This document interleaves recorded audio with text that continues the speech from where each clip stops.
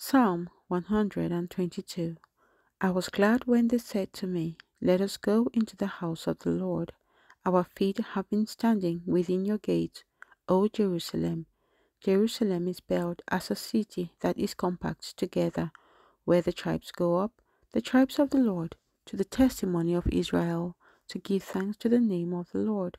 For thrones are set there for judgment, the thrones of the house of David.